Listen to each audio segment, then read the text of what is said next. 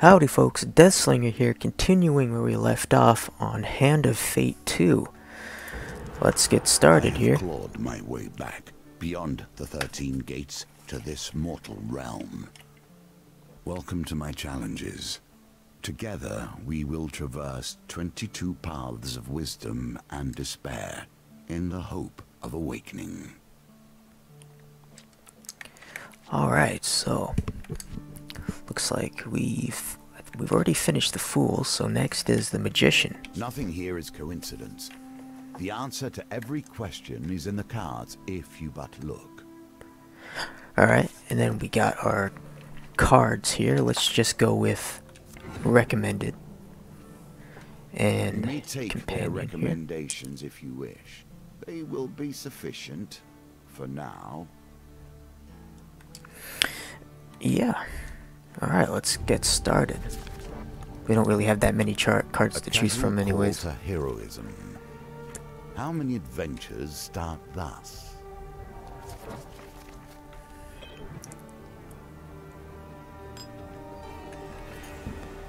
Alrighty. For 100 years I have thought about nothing but the game. I was defeated. It is true. I became complacent long before then. I thought I knew everything about the game and what it could be. Now you see before you the extent of my research. I have crafted this game anew. Alright. Your conversation with a fur trader is interrupted as Malaclips arrives in a flurry. The whispers speak of trouble at the edge of the Empire. The town of Westwind is suffering against the Blight. Yeah, let's head there. You return to the markets and ask if any traders headed to Westwind might need an escort. There are 3 options: a stonemason, a food wagon, and a weaponsmith. Weapon might be good, but can never have enough food. Stonemason. I assume stonemason just gives you gold, I suppose. So let's go with the food wagon. Excuse me. A food wagon headed to a nearby wedding offers you a ride. They gift you some food in exchange for not taking you the whole way. Okay. You arrive at the town of Westwind. To defend the town, you'll need to locate as many Empire soldiers as you can before the Blight invades. Alright. Let's continue on. Let us learn what sort you are. Strong? Clever? Wise? The circumstances under which you come here put the lie to that. I love the way he says clever. Clever! You enter a competition of strength at a fair. A gold prize is available to the winner. Yeah, we've done this before. In the second round of the competition, you sit opposite the aged frame of Huntley Toothless. Interesting. He boasts about once being a silencer for the Thieves Guild. Being a silencer is not very silent, is he? A constant reminder of death. The singular is die, as I'm sure you know, and they are often called bones for the material from which they were crafted. Here, however, they may also bring a touch of life. 14, so nice, we made it.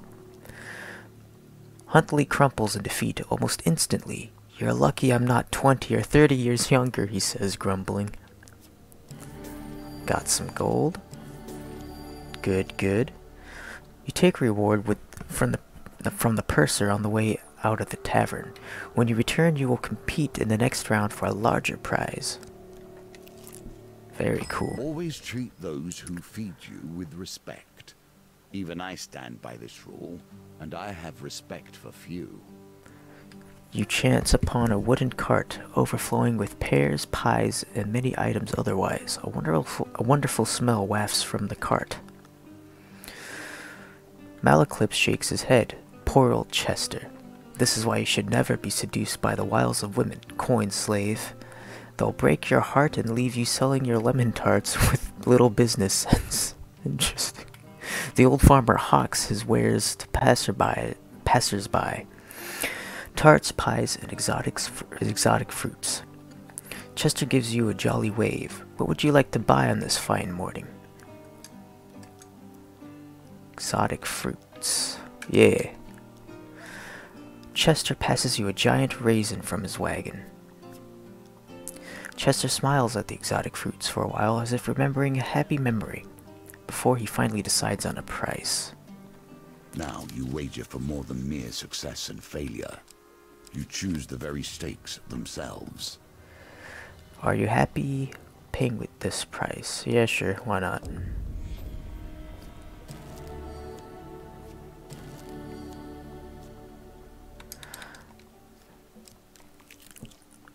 The Empire reaches too far. The North has gone from a loose collection of tribes to something to truly fear. You find some Imperial soldiers strung up by Northerners. Fight to free them. You ready your weapon? Let us see if the mage can help you here.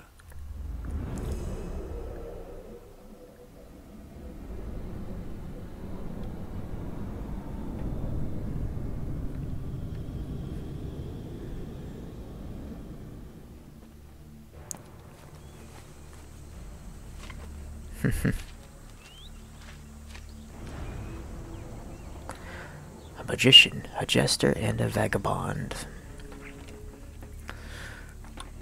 Okay. Companion ability left. If nothing else, I'll get a song out of this.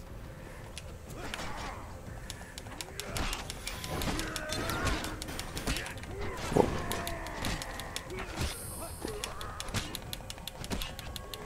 Whoa.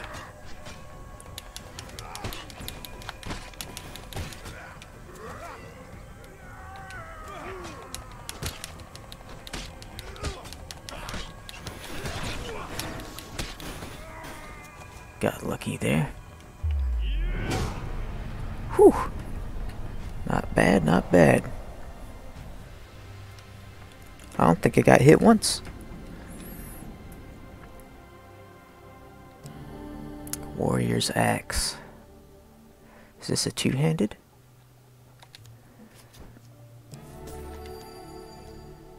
Gain 2 recruits. Very good. Alright. And let's head to the next one. Commerce thrives in even the most unusual of locations. Let's see what he has. Alright, I think I'll save for now. Here we begin to see one of the small ways I've changed the game. Each challenge differs both in their rules and their objectives. Even those cards which were once the stairs now vary per challenge, as you will see. The West Wind Tower bell chimes feverishly. The town crier bellows. There's corrupted inside the town. They broke through the sewers and into the Louse Lane. Our brave soldiers have gone down there to sort it out. You arrive to find West Wind's few remaining soldiers huddled at the entrance to its poorest area, Loose Lane. Or is it Louse Lane? One of those. We cannot let the corruption spread. For the good of the town, we must dispose of anyone who has been tainted, even a little. Join the soldiers. Yeah. You join the fight against the corrupted.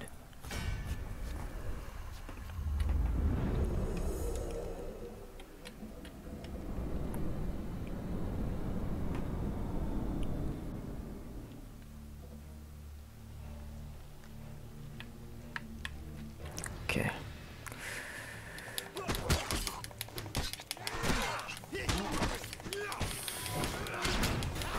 Oh, going a little crazy there.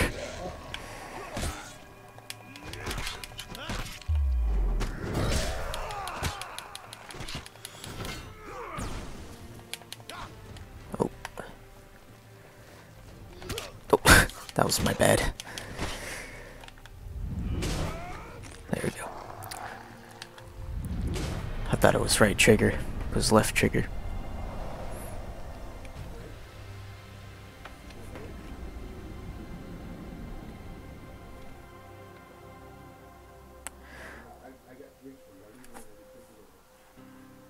With the corrupted threat removed, you You've ensured that these soldiers survive to aid the town's defense.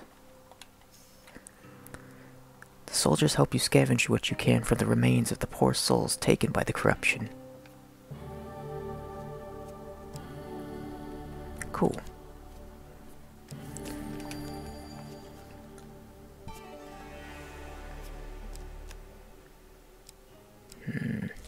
Life itself in exchange for life.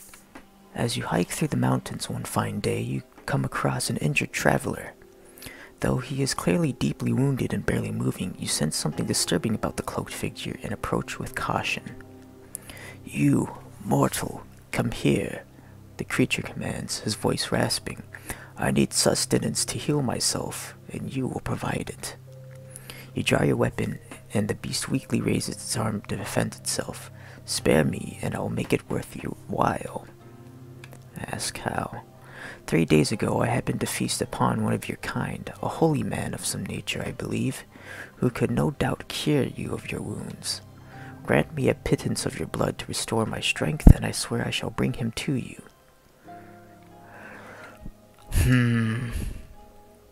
I don't know, I feel like this might be helpful in the future, but it could also backfire. Let's accept. As you lower your blade, he suddenly lunges at you.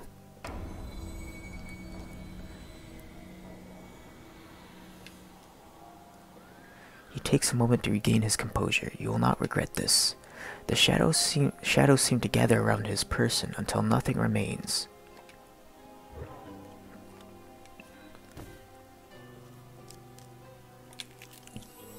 Guess I didn't get the token. She has done rather better than I in the time that has passed. Walking through a shady forest, you encounter a frail old maiden. She stops to greet you. For centuries I have helped the mortals who find themselves lost in my forest. Is there anything that may help you on your journey? Well, we just lost some health, so let's ask for some health. May you live a long life, she says with a fragile wave of her hand. You feel a warm sensation through your body.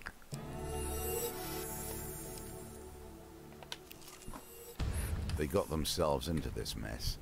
I don't see why you should get them out. Well, I mean, probably because I need them. But you find some Imperial soldiers strung up by Northerners. It's only 4.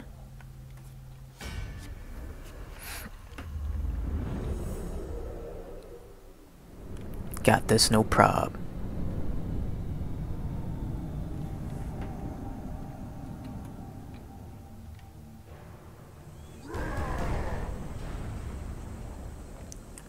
Raider. Yeah, come get some. Whoa.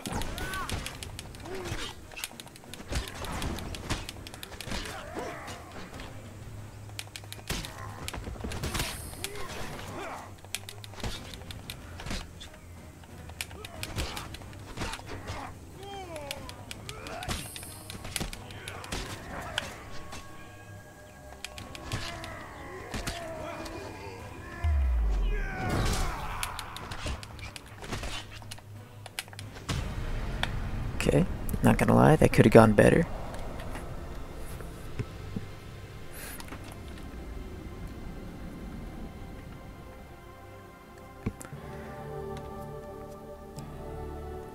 A shield in more ways than one.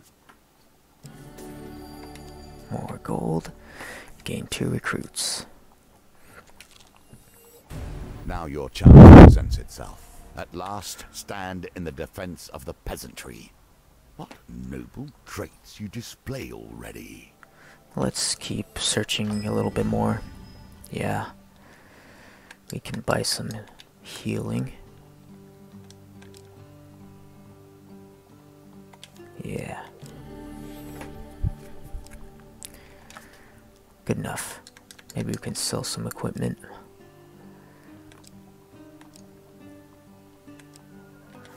I don't really need a shield, so I guess I'll sell the shields.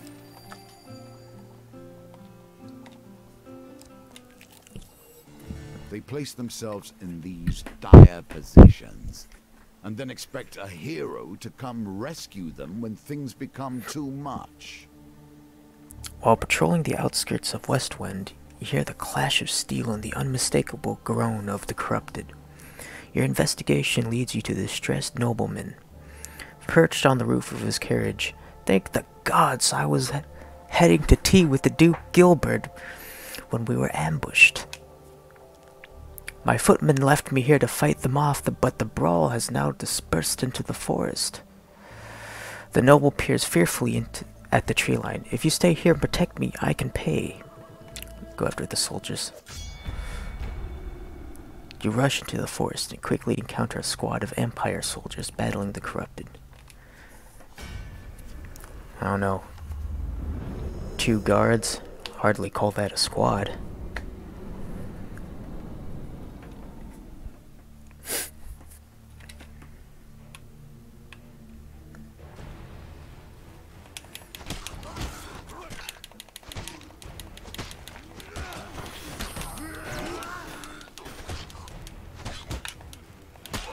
Oh, no, go back this one. There we go.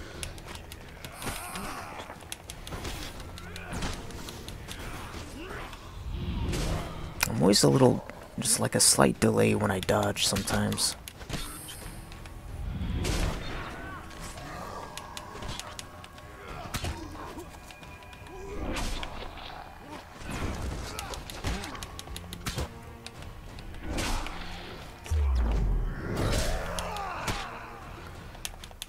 The guard's dead. I hope not.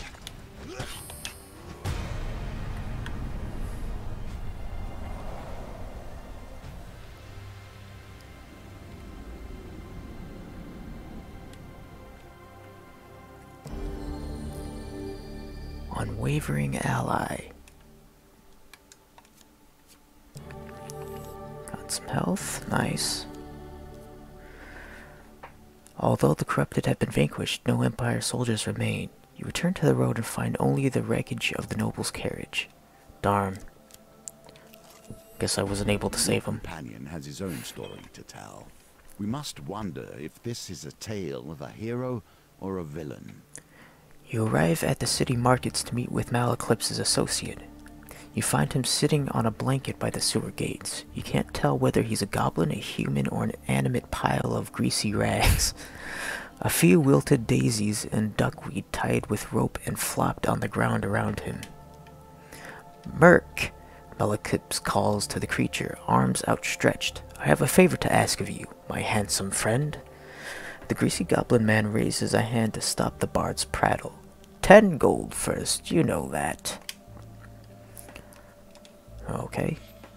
Malaclipse steps forward as Merc counts the coins. Merc, old bean. The bard looks furtively around before quickly waving at his shoulder. I require help in removing a certain illness. Merc considers Malaclipse for a while. That kind of information costs more than a few coins. You sputter indigently. I require a test of skill from him. He turns and points at you. Pick a flower and eat it. The greasy florist displays his meager wares. Malaclipse nods as if this were a fair request. Eat a forget-me-not. Eat the luminous purple flower. That sounds poisonous. Daisy, no. Forget-me-not, that sounds kind of interesting.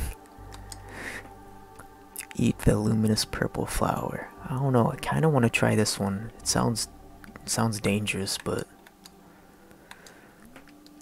Let's eat a forget-me-not. The flower tastes pleasantly of berries and grass. Oh gosh, okay, here we go. Ah, nice. A win here sets the tone for your challenge. You feel a little starry-eyed. Quick, what day is it? Malaclipse and Merc wait urgently for you to answer. A good day. The florist and bard exchange an approving glance. Merc nods, happy with the result. He beckons Malaclipse closer. Of those of us left, you should seek Ira of the Vale. She may know something of the cure. Last I heard, she's hiding out in the underneath. Nicely Yay, done. I get a coin. Oh no, not her. Malaclipse straightens his neck shawl nervously. The greasy goblin man giggles maniacally. Yes, her. She'll likely eat your bones before she lets you speak. Now, if you'll excuse me, I have business to run. A business to run. With that, Malaclipse's associate turns away and hurls a bouquet at a shocked passerby. Flowers, fresh flowers, buy 'em or I'll eat your eyes. That's definitely goblin talk if I ever heard any. Another chance to redeem yourself. Let's see how you handle it this time. Atop Westwind Town Hall's a large bell tower. It's used to signal the day's end for the workers in the mines and surrounding fields. But now it will summon Westwind's defenders. Do you wish to summon the soldiers you have recruited? Ring the bell. As night cloaks Westwind, you can sense the corruption rising from the shadows all around you. You survey any soldiers you've managed to recruit. You have gathered a large group of soldiers to defend the town. Here's hoping you won't need any more. Give a rousing speech. Yeah, sure, why not?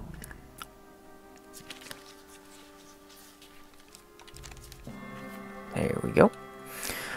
Your rousing speech imbues the soldiers with confidence and zeal. Inspired. Nice. May the gods bless you, hero, shouts a farmer listening by the stables. He's quickly bundled back into the inn for safety. Hammer of the gods. Oh, hey.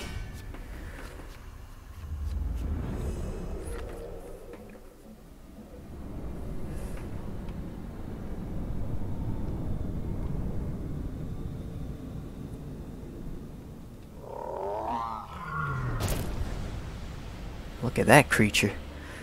Terror of Westwind. As the final vestiges of humanity are erased, the terror awakes. Use Bash to break the terror's corrupted armor and defeat with a finisher before it regenerates. How do I bash again? Soldiers, you don't think you could have left me at home?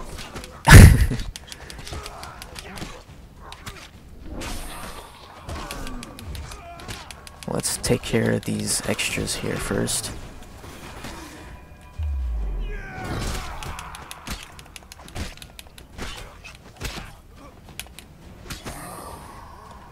Oh.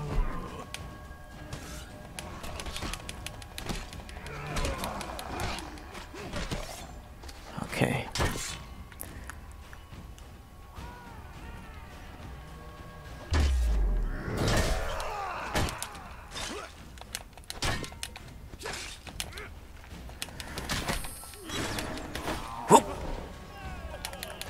I see. So we gotta break his armor first. Whoop.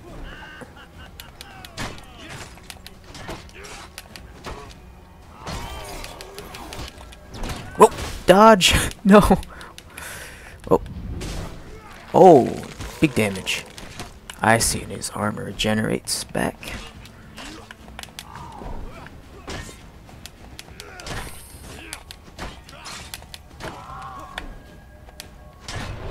Haha! Victory!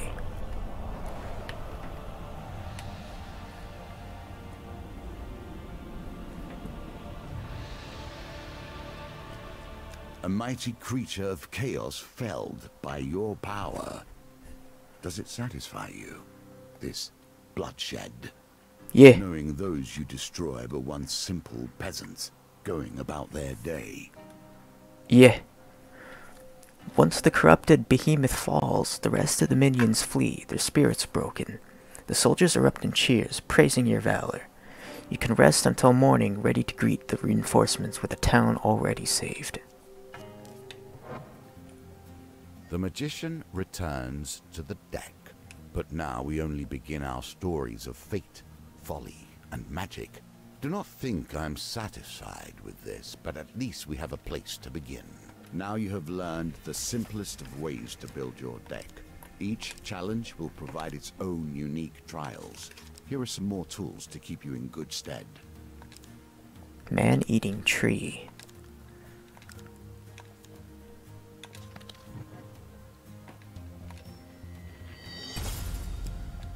For convincing Merc to help Malaclipse.